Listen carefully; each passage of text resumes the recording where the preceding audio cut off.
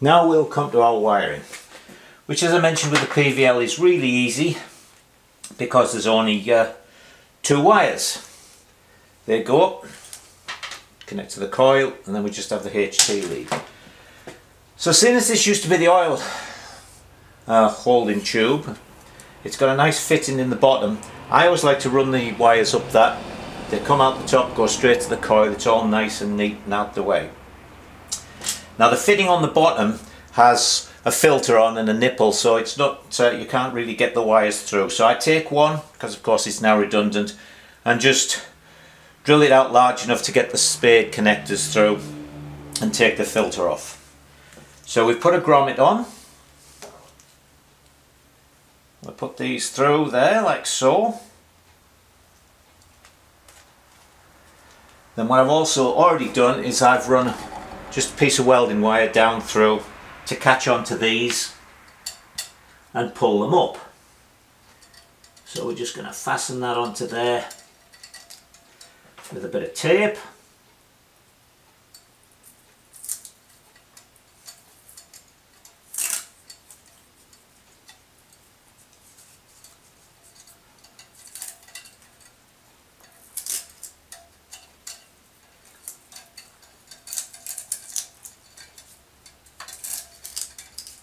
There we go.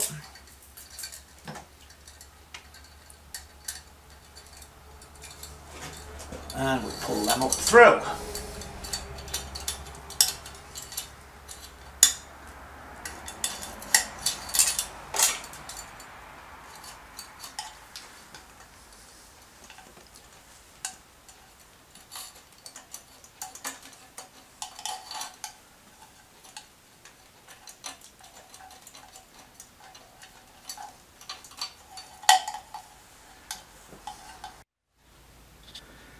Now we've got our wires out the top, so we can mount the coil.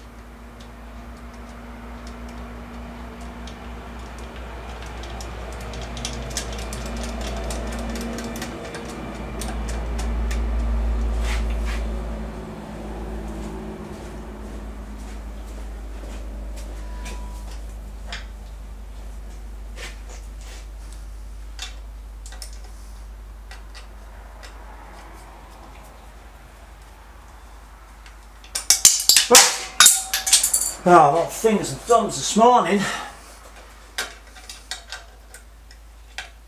Spent some time last night on hold trying to talk to my internet service provider, or as the case is, my non-service provider. We've got a problem, it just keeps going off all the time, just any time it feels like it.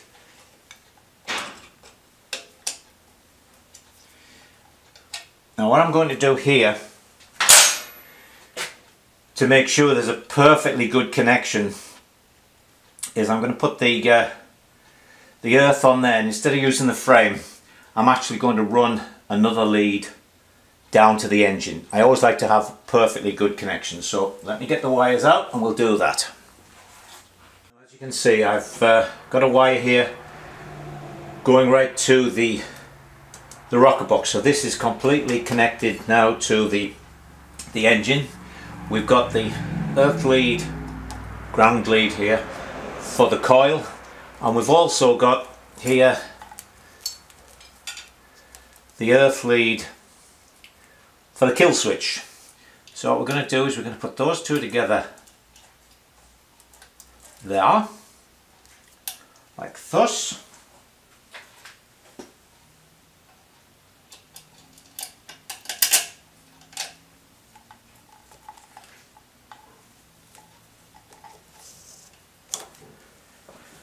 Then round on the other side,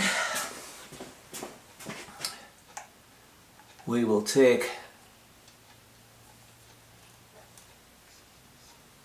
hang on, I got the wrong ones here, people. Too many black wires with spades in.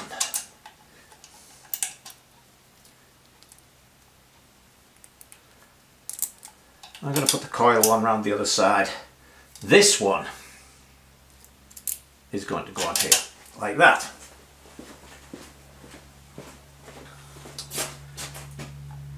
Then this one can go the other side.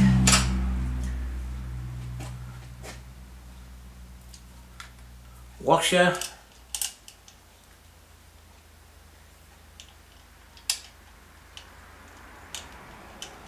And nut. By the way, I had a point, but all of the fasteners are stainless steel.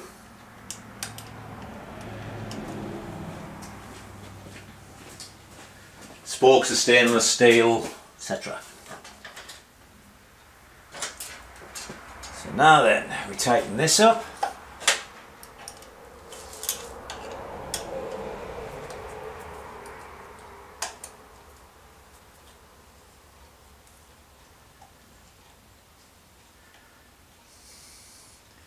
These will almost certainly swivel round when we tighten it up.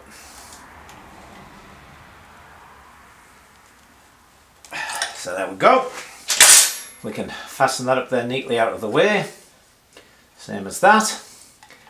Now then, as I mentioned, these spade connectors are actually different sizes, so you can't wire it up the wrong way. So the small one goes on there.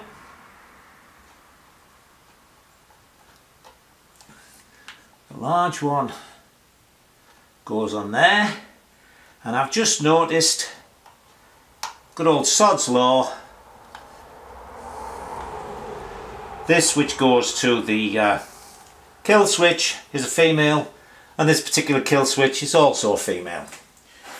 So we'll have to find ourselves a male connector to put on there to connect that, and a couple of cable ties, and then we'll come back to this. I've got a male put on there, so that's all connected up. Over earth there. So now all we need to do is put the plug cap on here. I've put a spark plug in just finger tight so I know where it is. And this is one of the simple, straightforward screw into the copper centre of the HT lead.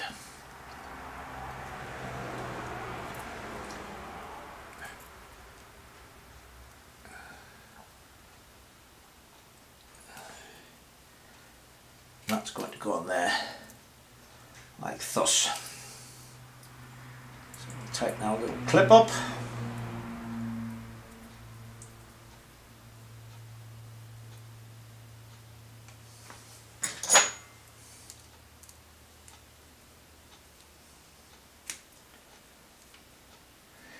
This little screwdriver is perfect for two things.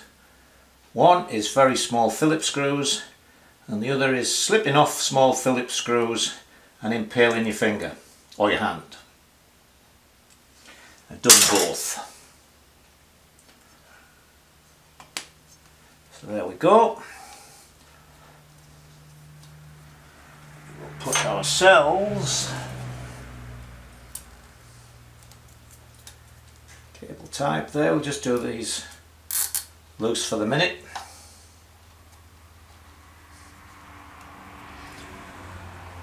And just fasten up the other little bits of wires. There's the electrics all done.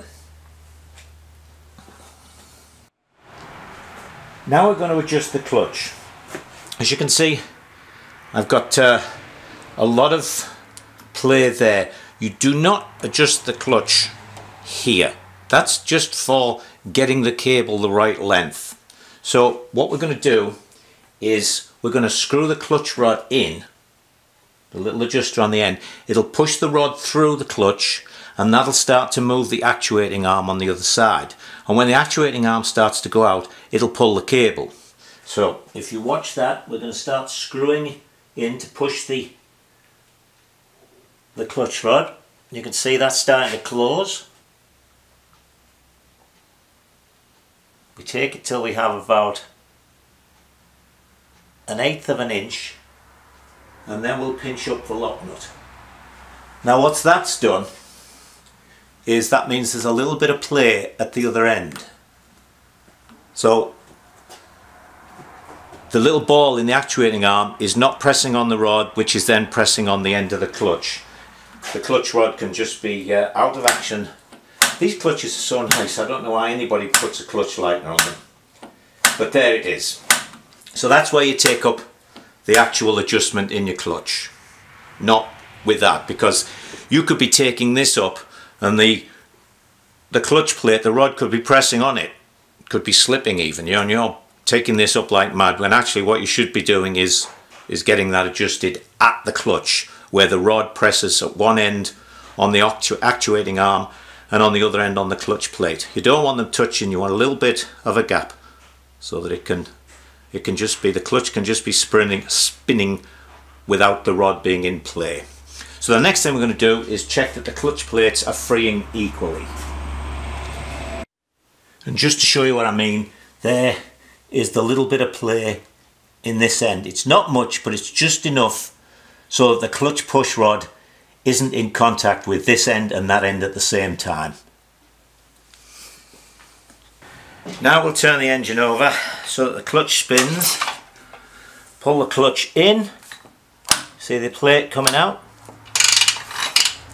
and spin it while watching this outer plate.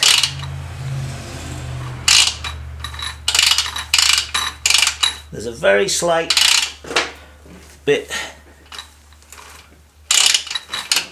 just there, it moves out very slightly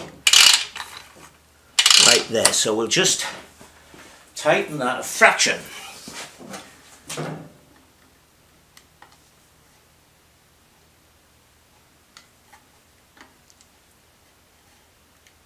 What you're looking for is real wobble, not some very minor variation, because nothing's perfect.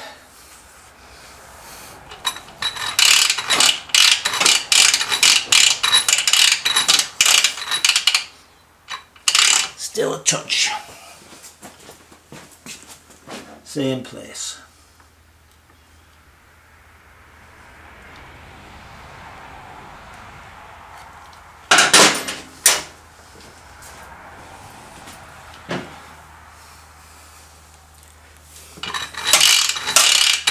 Okay, I'm happy with that.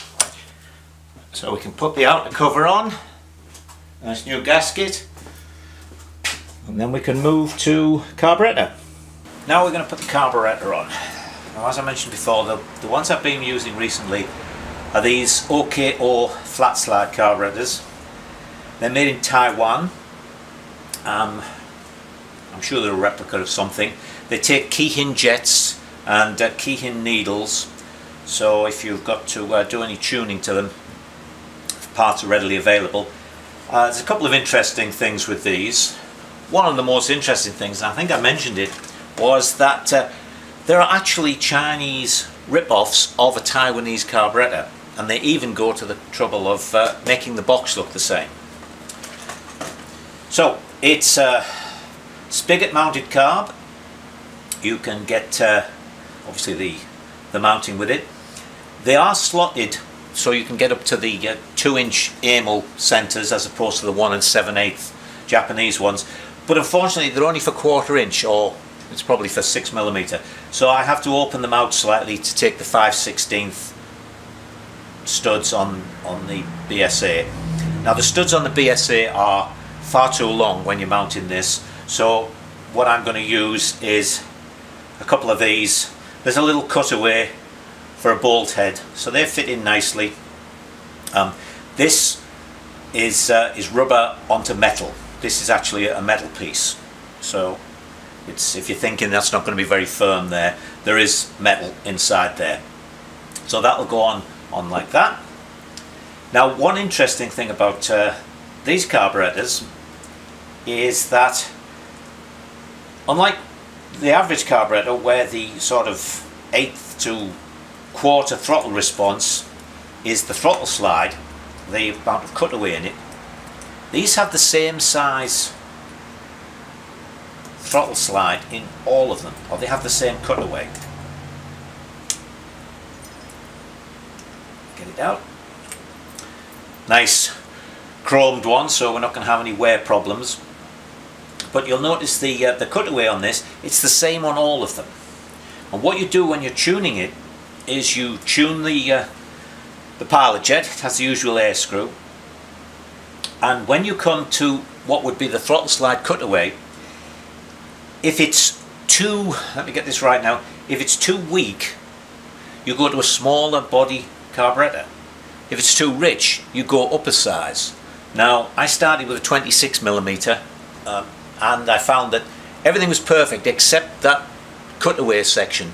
I have one place here where you go over a log and then you've got to make a turn, and you don't have much room, so you're just going over the log and then you've got to pick up straight away, and it would stall out every time. So we put a 24mm on, cured that problem completely. It has fuel enrichment system rather than a choke, so that's nice. And also an added bonus when I went to the 24mm was it has this almost like an accelerator pump idea, but it's a little extra feed which gives you a boost at lower RPM. I say they're quite nice carburetor.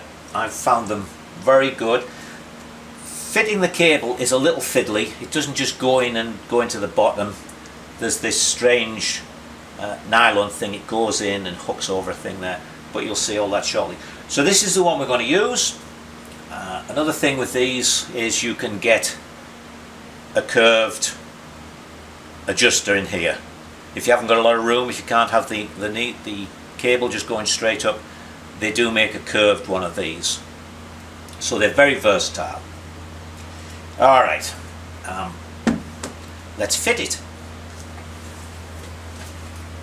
Something in passing here which I'm sure you all know, but just in case, we're going to take studs out. I've already taken one out. When you're taking a stud out, don't use a pair of pliers or channel locks as they call them here, a vice grip, or any of that sort of thing. All you need to do is have two nuts. You put the two nuts on, making sure you've got plenty of thread on them. You tighten them up against each other, and then if you're screwing out, you use this nut to get it out. If you're screwing it in, you use that nut. And if you do that, as you can see here, you will take the stud out without damaging the threads. So, as I say, probably everybody watching knows that, but just in case we've got some people who are just starting out on this incredibly exciting route of motorcycle mechanics, that's the way you do that.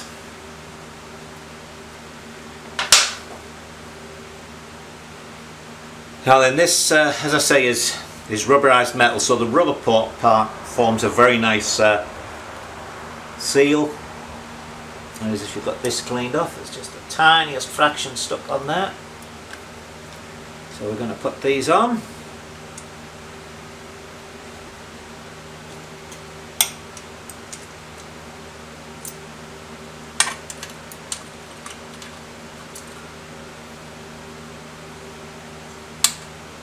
One on there.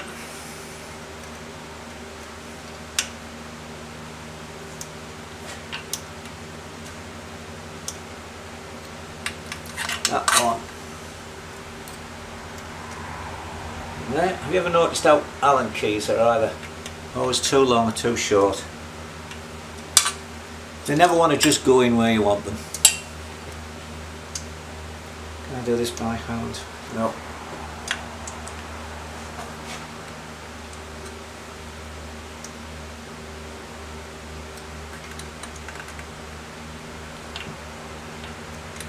There it goes.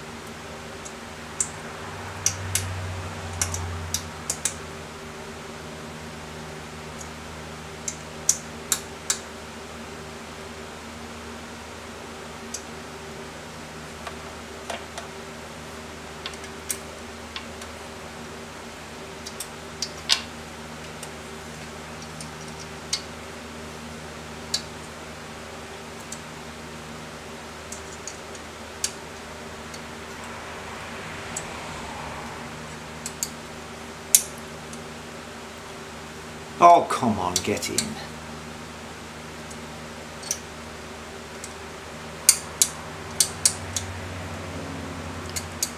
Of course, it would probably be easier if I was around that side, but then I would be blocking your view. There we go.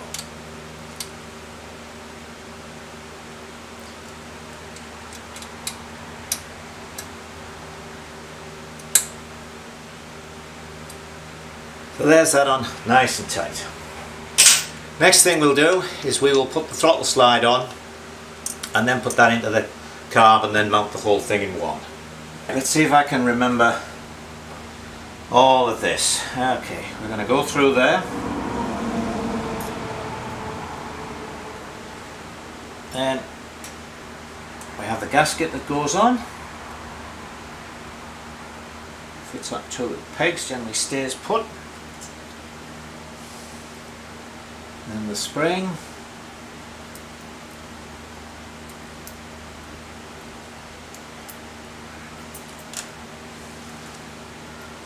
My problem here is I want the camera to be close in enough to actually see what I'm doing, but for it to be wide angled enough so that things aren't going out of sight.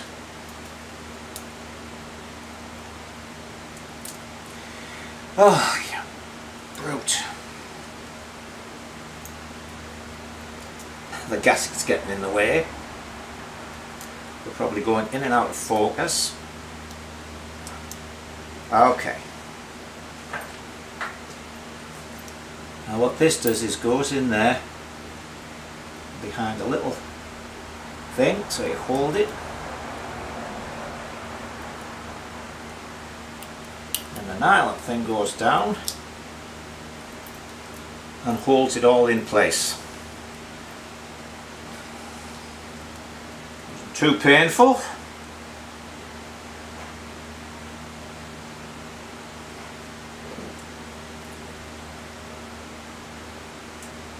Now then, I'm going to have to go behind that, so let me move the camera around a fraction. Hopefully that's okay. If not, you've missed it, because I'm not going to take it all apart and do it again, because it's fiddly. So that's going to go through there, and it's going to slot down into there. You ever noticed how everybody else's carburetors, the slides go in so easily, and yet the Amel ones, the needle generally doesn't want to go into the needle jet, certainly if it's anything like at an angle. That on.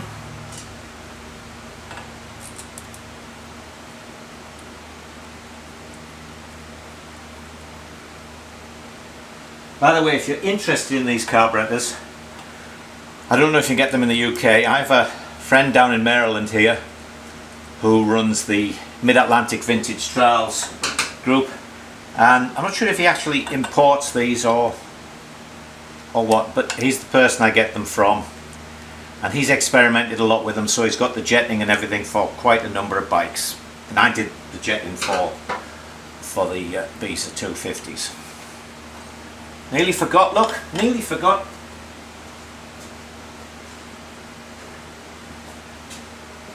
Gotta have a clip. Clip on.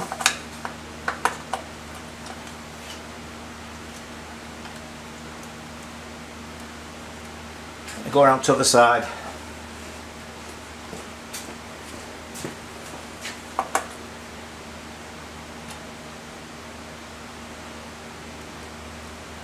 Carbon. Slacken that clip off.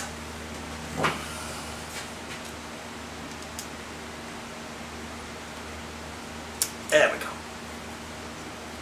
Now with the carb in and it level.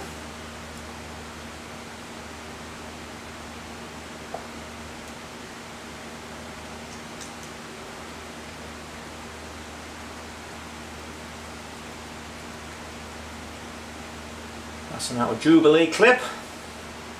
Remember all these names. Jubilee clips for these. And then I seem to remember that those little sort of spring clips that you used to put on the wall to hold your tools that were open and went boing. Where am I? Went sort of boing like that open. Weren't they called Terry clips? Anyway, there it is on there.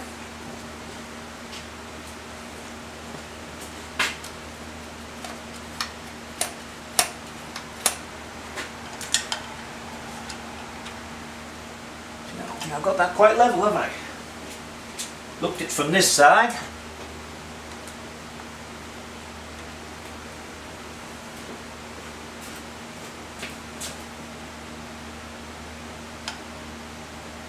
There we go.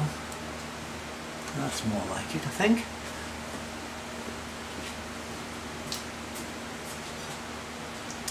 Let's put this clip at the top and make everything look right. There we go.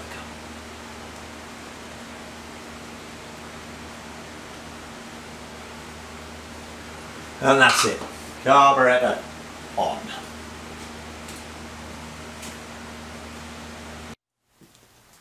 Here's a little bit of a puzzle for us. This tank has got 2 taps. It's got quite a high tunnel, so you're going to have a lot of petrol in each side here.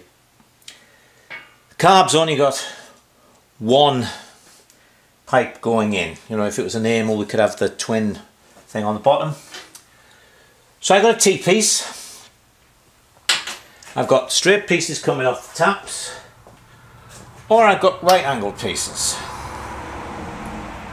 Question is which is which, because I'd like to put a filter in as well, and we don't want to have sort of too tight a bend here. So where do we put things? Do we put this down there like that? Have these come down each side, and then have that loop round into that? Or do we use these? Maybe point 1 over that way, and then put that down on the other side like that. This is going to use up some brain cells. So let me switch you off, think about it, maybe cut a couple of lengths of tube and play around, and then when I decide how it's going to go on, we will come back. Let me show you this from both sides. I've put a right angled one on here, which as you can see goes down. I'll show you the other side, and it goes to the T-piece there, because I wanted to get some nice easy curves. So let's go around the other side. You can see on this side, actually Phil Vincent would be proud of this. I put a straight one on this side, and would you believe it, when I looked at them, the nut here, the hole was a different size for the straight ones and the bent ones, so this actually had to be drilled out. So now it comes down, goes to the T-piece, and I've got a nice easy curve across through the filter and into the carburetor. So it's well out the way of everything. All the taps are open nicely and don't catch on anything, don't stick out. So we should be all right, I think.